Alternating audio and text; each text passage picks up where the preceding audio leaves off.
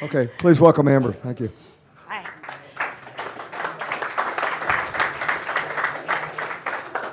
Okay, so you have to excuse me if I start speaking really fast. New Zealanders, when they get nervous, talk at a rate of knots. So throw something at me, do something, wave, I don't know if I'm going too quick. So I'm talking about flow mapping today. So I want you to picture this. We've got a potential disruptive, world-changing product. We've got 3 agile teams. We've got waterfall stakeholders. We've got siloed team areas, so people are working very much niche. There's not a lot of really good communication between them. We don't have a lot of cross-functionality either. Okay, this thing is a real-time bidding platform. So it's very data-heavy. It's got real-time tracking, and it's got processing required at the point as well. So this is in the online game space. So there's going to be 1 or 2 users across web and application. We're talking billions of records. We're talking hundreds of thousands of multiple connections in there. And the thing about this is that management has come up with this wonderful idea that they're going to do a soft product launch in 3 weeks to coincide with an international games conference in Amsterdam. Has anybody else got sweaty palms? Like these guys were like, okay, that's a little bit dodgy, but I think we can do this. I think we can make this work. They've got 3 confirmed beta clients. Now this is actually really cool, and these guys aren't tiny players. They're quite big, so they're really proud about this. The thing that they have, though, is they've got this bulk uploading component. They need to make sure that they can get their current data into the system, and they need to start getting historical data into the system as well, so that you can get analytics, you can start allocating it to profiles, all this kind of stuff. Current data uploading is actually going pretty good. There's nothing too bad going on. There's no real problems. Ish. So they're in 10 days of processing of the historical data. And the current data is actually fine. It's streaming, everything's good. But 10 days of starting to process the historical stuff, starting to get a little bit of weirdness. Things are randomly stopping, but it's okay. They've stopped the flow for 5 days to see if the process is going to catch back up again. Things seem to be working. So we've got a little bit of false sense of security going on here. It's like, yes, we can actually do this. Until we get to 20 days of data. Okay, 20 days of data, now this is when it starts getting really, really bad. The enrichment layer over the top of this data is now beginning to fail quite miserably.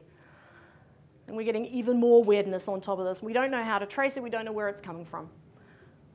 Okay, now we've moved to 1 month, and we've promised these guys that we can get 1 year. And we're talking everything's going down.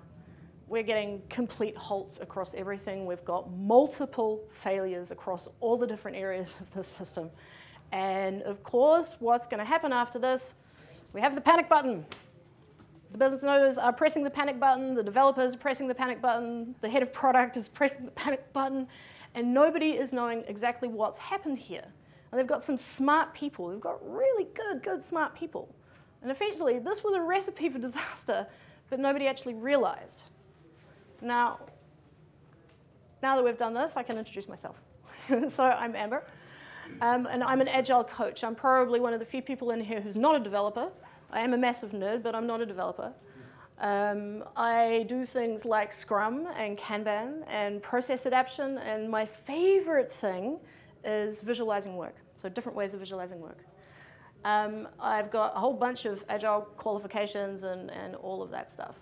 But the thing that I love the most is this process adaptation and how to try and get this theoretical work, which is sitting inside people's heads or inside documents of models that people don't really see anymore, how to get that out and in front of teams and in front of business owners so that they understand it.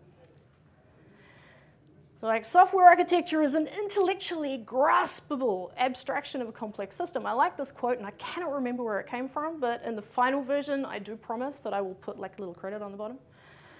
And this is actually a really, really good way of looking at what we do when we design anything. It could be an app, it could be a web app, it could be a native app. Doesn't matter. Now these guys, they had a lot of smart people. They actually had a really good idea at a high level of what they wanted to do. They had their queues, they've got the bidder, they've got some really good scalable ways of making sure that stuff fails. And this is a very simplified version of that, just saying. But what they tend to rely on as we move through this process, what we rely on is looking at something like this. We don't really have any context here, and when we need to do this fault finding, we have to go back to stuff like this, back to a flat backlog. Back to Jira, back to the stories that we're working on to try and figure out what it was that actually went wrong, and we try and trace our steps backwards. So one of the things that we don't have here is a lot of depth. I mean, like, what the hell? Who's doing this work? Where are the teams? And this is my personal favorite one. Whenever I show anyone from business a Jira backlog, goes, what is this unscheduled thing? And what is this unscheduled thing? And this is terrifying for them because they see this big thing of red and they don't understand it. That's all right. More pressing of the panic button, right? But what we understand from this is that dependencies are not actually revealed particularly well through a flat backlog.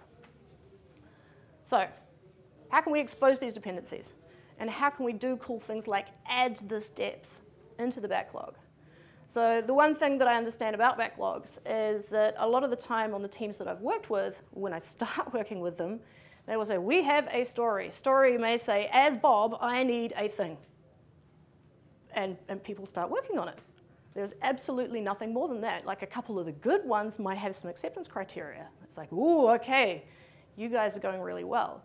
The really good teams that I work with, they start using things like they append all their designs, they append files to their stories. They start getting that depth, and that depth gives them something that they can then go back and look at.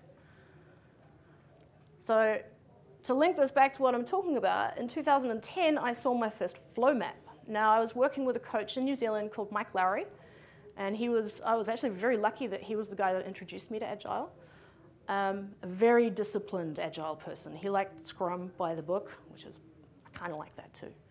And I absolutely fell in love with it. And I think one of the reasons I fell in love with it is that I'm now an Agile coach, but I'm kind of a recovering business analyst. So I like drawing flowcharts, and I like trying to figure out what it starts here, where it touches, and how it ends up down here. So what exactly is a flow map? So a flow map is many things. It's a process overview. It is a dependency early warning system. It's a living documentation tool. It's a method to give context to the flatness of a backlog. It gives context to stories, and it's a way to link architecture to implementation. It also helps with the contextual planning and implementation. And I mean, if I could call it a flow map, you could call it a flow chart too, right? It's just effectively somebody standing in a whiteboard and starting at one point and ending somewhere else and mapping out the points that it touch. Now, I have like this is some big jargony stuff that I wrote. I'm quite impressed with this. The map arranges system architecture in order of priority events, or the order in which you would describe the activities to explain the behavior of the system and identify touch points. Oh, blah, blah, blah, blah, blah. It's too many words, right? So effectively what it does is it slices through a process from end to end. Just one process. Sometimes the one that failed. In fact, most of the time that's the best one to start with. It's a little big picture. So we've got a lot of the time when I'm working with architects, I see a lot of big picture stuff. We see representations of entire areas of work, and we see how these things connect together with arrows and lines, and they bounce over other lines and stuff. But what we don't see is this granularity. So actually what happens when we get into working at this thing here, how does this thing really work? And these are the things that I'm going to be talking about today.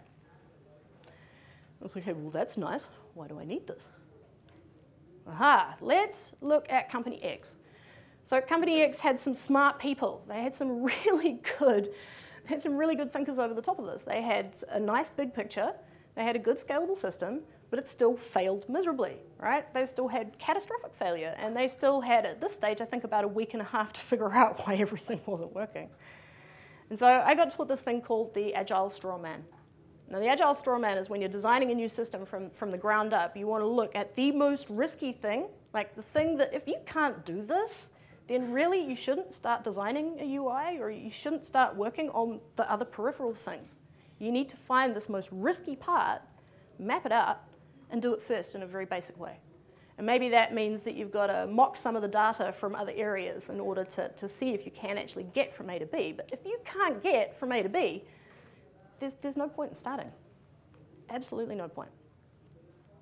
So essentially, you start at the start, through the system killer, go through action by action, and if you want to, you can add depth by going just beyond the process. So maybe you want to put the areas of the UI that it touches, because UI and architecture are actually quite nicely linked, as I have learned. So I'm going to take you through the steps of how you do this. So step 1, find the most risky part of the system.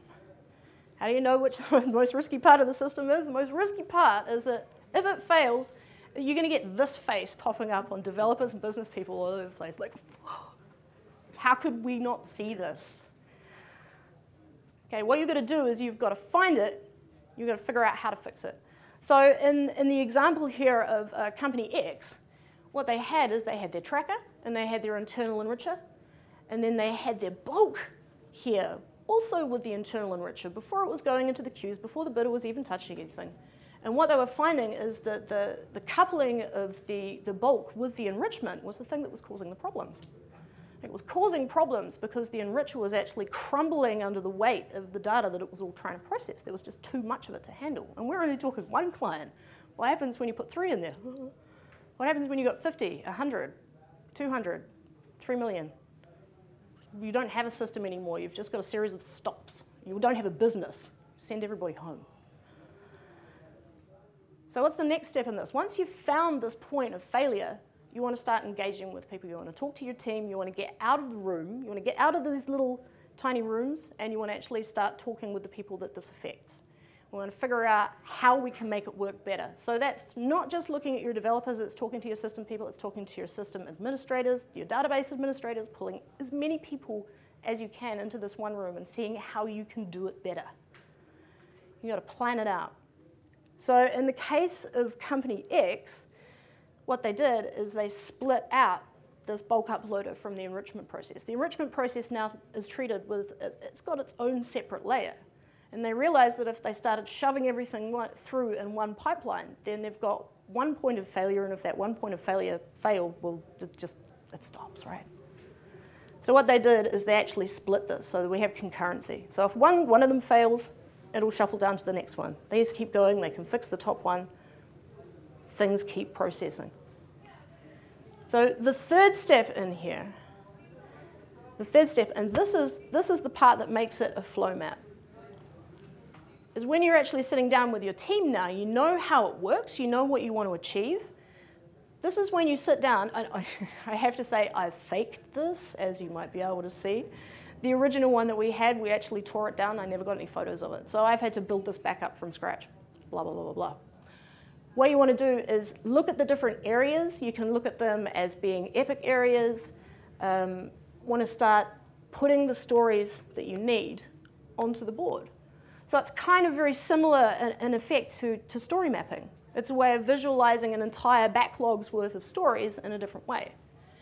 We want to do things like using color to categorize what the work is. So color can be used to categorize dependencies between different teams.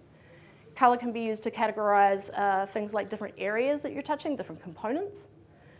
You can also use it to do things like, we know we have a lot of technical debt in this area, so we're going to make all of these ones red, which means they're dodgy to touch. I mean, it doesn't matter how you use it, as long as you use it.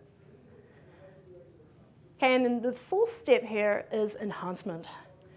So what we want to think of, especially in the case of these guys, if you like this guy, he's pretty cute, huh? So the fourth step is enhancement. If we've only got 1 week to build something, we can't build the whole thing. This is this just enough, just in time. Providing a bike before you provide a Ferrari. So we want to look at how we can add layers of enhancement into this map as well. And maybe this is in a very similar fashion that you would use a story map. Maybe this is slicing through the system with lines. Maybe it's actually shuffling them down so that you've got separate groups. Again, you could use color, doesn't matter. As long as you've got the things that you know that you need to do now because these are the critical functions, and then there's the nice to haves.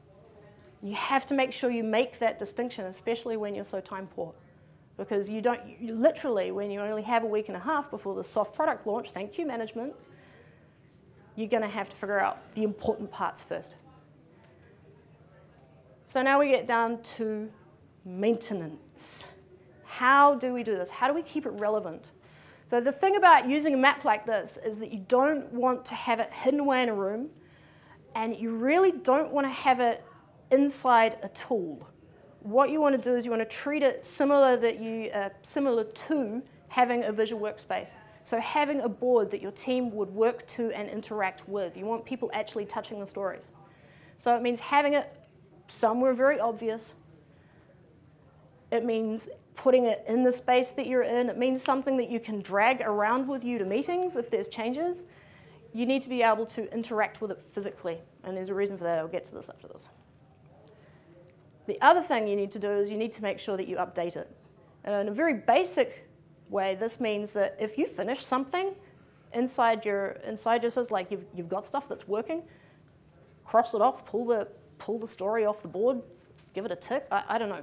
Figure out some way of making sure that whatever you can represent inside your tool is represented up on the board as well. If you're lucky enough to have an agile coach, I mean, these guys didn't. They had management that didn't actually believe that agile could work to start with, so scrum masters were just things that they're additional waste. In actual fact, these are the guys that take care of process stuff like this. Takes it off the team, that gives the team more space to be able to do the good work. Get to the fun stuff. So there's other things that you need to consider as well. And when you're building one of these things, what are the differences between a first-time pass-through system and using existing products? Now, Company X, they already had stuff in place. They had architecture in place. They used this technique to make sure that they got the correct level of granularity. You want to look at the type of product or service that you're doing. You want to look or think if you're using multi-teams. So if you're working with just one team, that's actually good. It means your points of communication failure are low. But if you've got 2, 3, 4, 5 teams, maybe you've got distributed teams, then you need to figure out really fast how you can actually start communicating this. And this is when you need to make sure that whatever you've done in the physical world gets into a tool and it gets updated regularly. And these updates are communicated really clearly. You need to figure out if you've got actors or other roles in the system that you need to take consideration of. UI and UX is a really important thing too. Like for this, for Company X, they needed to make sure with these beta clients coming on board that the UI and the UX had to be tight on the front. And this is one of the reasons that the less sexy bulk uploading work really didn't get done, because it was less sexy than working on the fun stuff in the UI in the front. There's also microservices, and there's like cloud versus self-host. There's probably about 50 other things that you can stick on those lists, but these are ones that I've come across most recently. So, in summary, and I'm doing pretty good here, right? All right. Throw it away. In summary, what you want to do is you want to go through your system. You want to find the points of critical failure. You want to have a think about if everything went down, where would it go down, and what is the thing that's going to cause this critical fail? You want to stand in front of a whiteboard with as many people as possible, and you want to map it out. You want to map it out in its current state so that you understand exactly what it's doing, and then you want to look at ways of making it better. Once you've made it better, you want to take the stories with your team. You want to put those stories onto the board. And after that, you just have to keep it fresh. So, with that, are there any questions? Time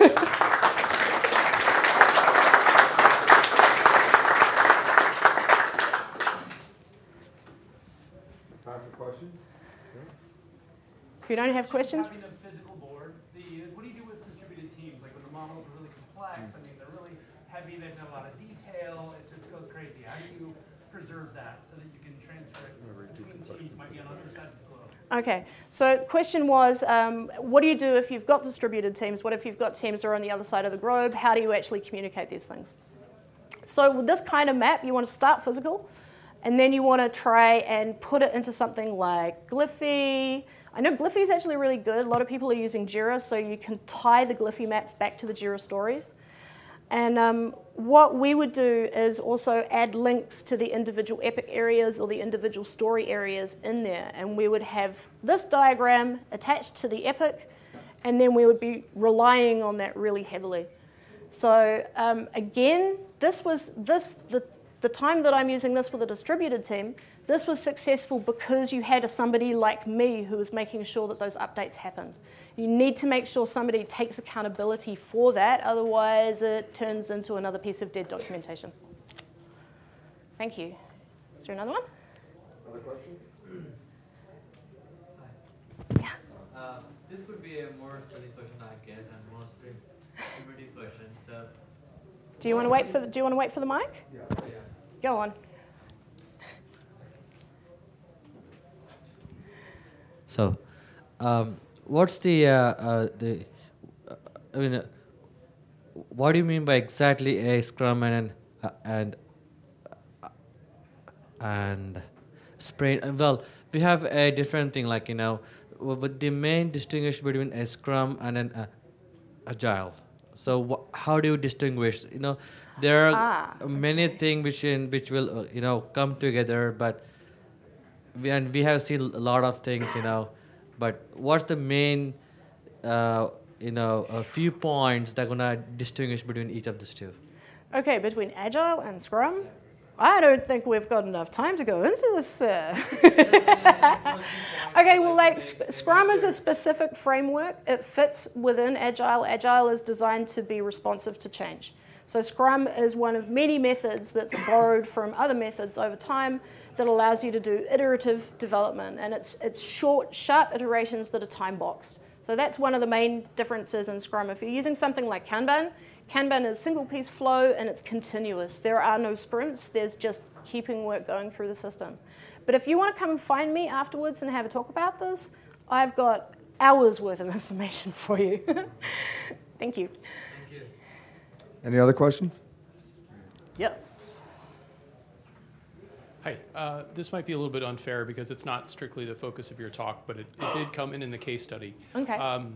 There are sort of two different ways you can sequence the work, or at least two ways. One is you do the most valuable thing for the customer first, because why bother doing anything else because the project might be canceled, right? So you sort of do it in order. The other way of doing it is you put the riskiest things first, because if you can't figure out how to do those, it doesn't matter how many things you got right if you couldn't get the batch upload to work. Yes. So I'm just wondering if you had any rather than waiting for the rage face to occur in the nth iteration, if in fact it might have made sense for them to consider a different model if they seriously had any risks that they thought might sink the whole project. Okay, well, that's a really fascinating one. We were lucky enough the first time I started using these is that we had both of these things combined. It was working for an online distance learning provider, and we were trying to have work that was marked by a tutor get entered into a system, which sounds actually pretty simple, but it was all designed to be done online. And we had to start in SharePoint and end up in Oracle. And this thing was like, it was horrific. I mean, the domain model for this took up about 5 panels of this wall here. It was, I don't even know who wrote that, but they really made themselves some money for at least 6 years because nobody else could understand it. The thing about that was if we couldn't write to that system, then effectively we were losing the most valuable thing and we were proving that we couldn't do it to start with. So in terms of trying to evaluate that, that's a really good question. I'd probably throw that back to the product people because being just the Agile coach, I kind of just help with the process in between. But there'd be ways of assessing what value these things were to the customer. And there's tangible and intangible values. So like a tangible benefit would be, does this thing return us money? Intangible benefit would be, could we improve our processes to work faster? And these things need to be taken into consideration and given pretty much an equal footing. And then it's up to the business to decide after that. So the answer to this, and I don't know if there's anybody I was sitting with in lunch today, was like, it depends. Classic answer for an Agile coach. We got anything else? All right. Thanks again, Amber. Okay. No, thank you very much.